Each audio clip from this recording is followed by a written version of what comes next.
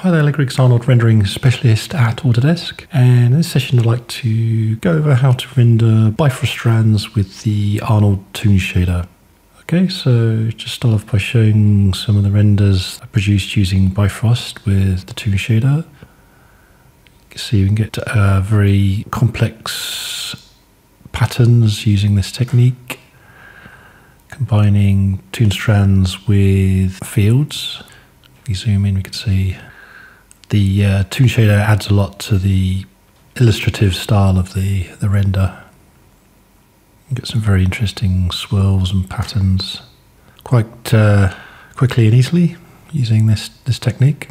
Also, we'll be covering how to create the shading using a utility shader and also cover lighting as well. Okay, so before we begin, I just want to encourage you to install and use the latest Arnold plugin. Go to the Arnold Renderer website, go to Arnold and then downloads, and it'll show you the latest version of M2A that you want to use. You can download it here.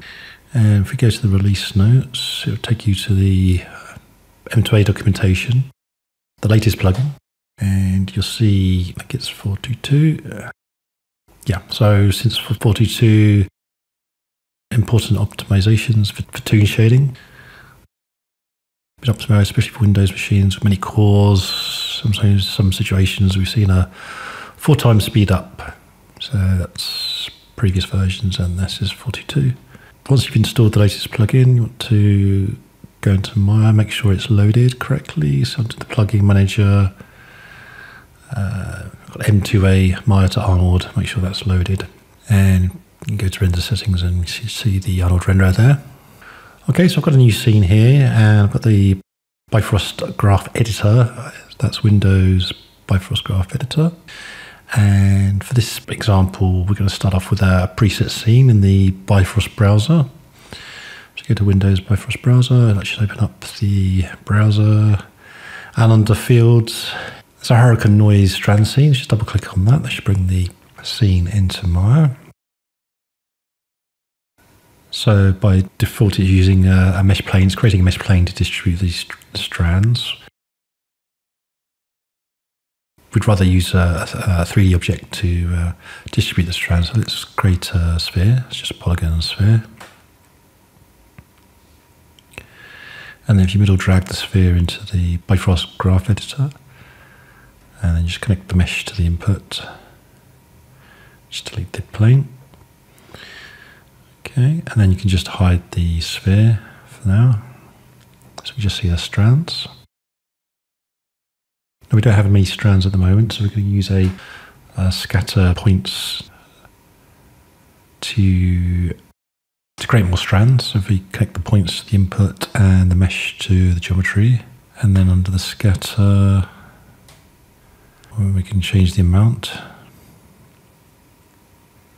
So maybe something like 4,000.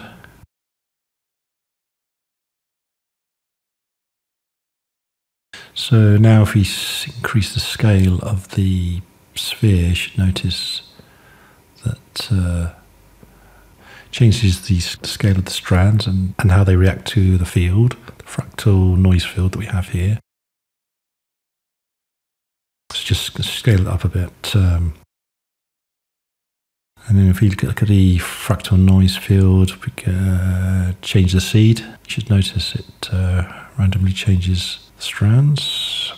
However, the strands sticking quite closely to the sphere. If you look at the original renders, you see the strands are quite loose and organic, kind of more random, and there's a lot more noise going on. So if we go back to the fractal noise field and just increase the magnitude, something like 3, you should see it pushing out the strands more, maybe 4 even. If we go to the vector field, at the moment it's set up to Y up for the plane. If we add 1, notice them spread out a bit more. Let's create some lighting and start rendering so we can work on the shading. So just going to create a directional light, And then under renderer, just create an Arnold.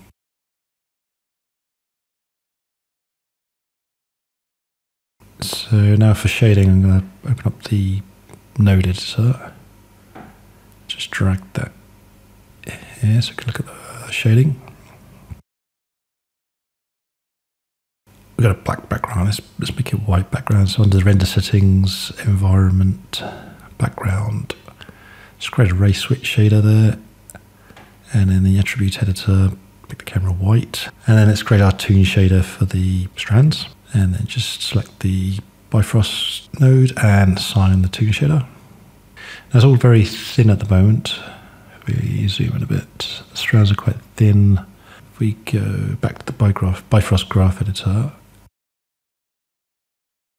we go to the size profile, they're quite thin, so we just increase that to 0.01. You can see it's thicker there. And then under mission, we can connect a utility shader here, that'll give us interesting colours.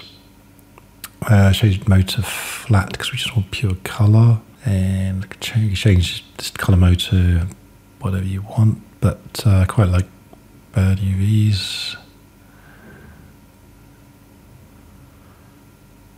And then increase the emission weight.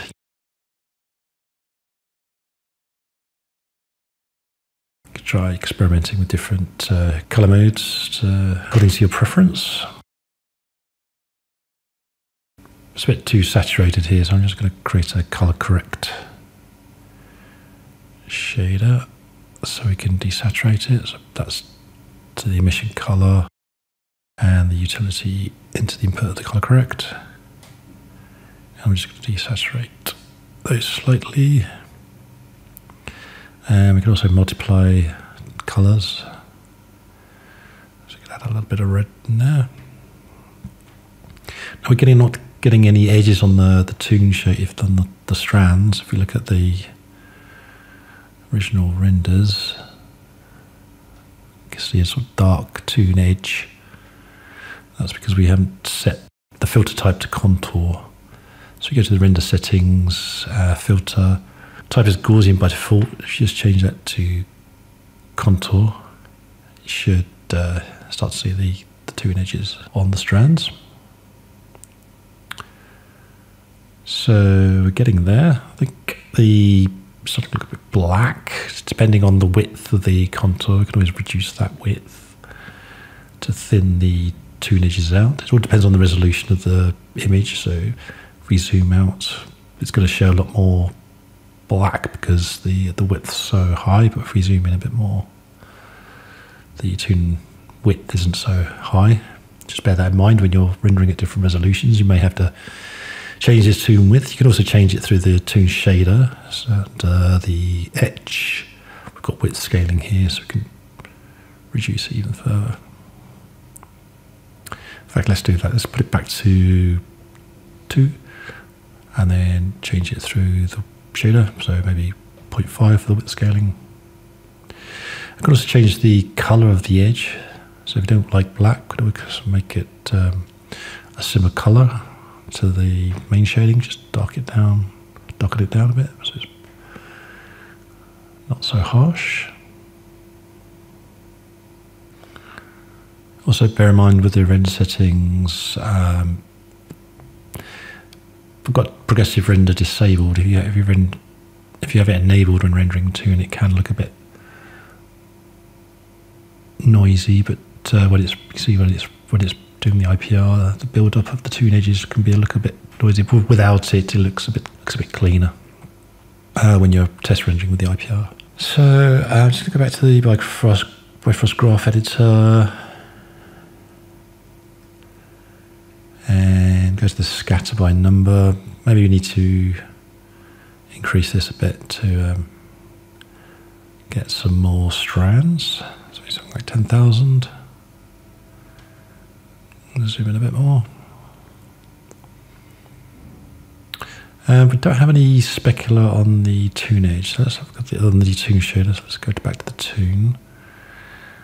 And we've got specular, so let's increase the specular. And then under stylized highlight, we can use the directional light to create an interesting specular highlight. So if you just copy text the directional light shape that you want to use for the stylized highlight, copy the text and paste it into the lights of the stylized highlight. And then you may need to just rotate the light just to get something a bit more interesting. And then if we increase the roughness a bit, because it's quite harsh at the moment. And you can always play around with the stylized highlight size, depending on your preference. Don't quite like the white, so I'm going to plug the color shading we're using for the emission into the specular color. Maybe that might look a bit better. Yeah, so now we're getting a softer, less intense highlight there.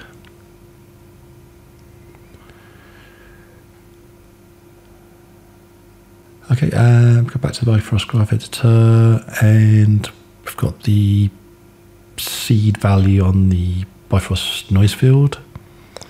So we can change the seed value and get some different results.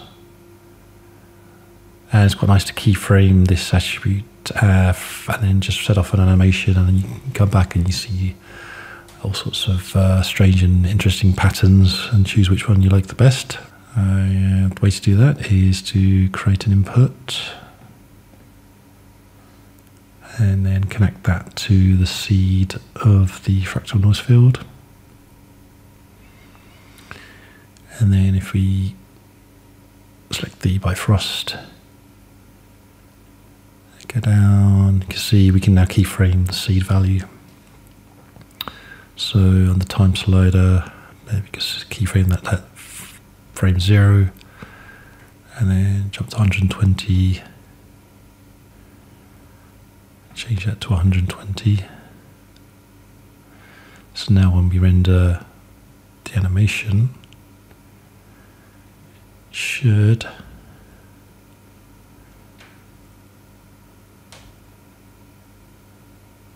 so look, oh, didn't set the key. So go to the output. Oh, I've got 3 keys now.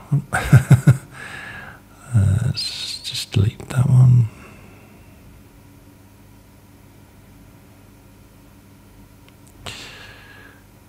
So yeah, now it should be that.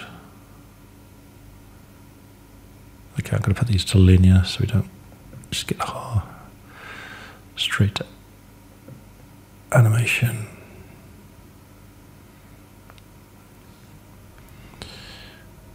So now we can see it's changing every frame.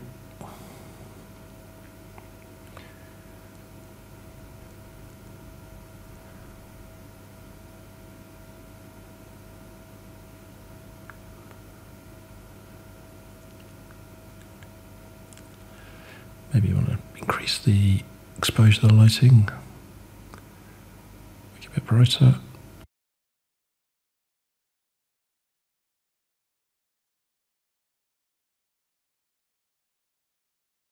And I think we're pretty much there. So finally, here's an animation I created. I just keyframed the rotation of the Bifrost and animated the seed value to get this effect. Okay, hope you enjoyed the tutorial. Thanks for watching. Bye.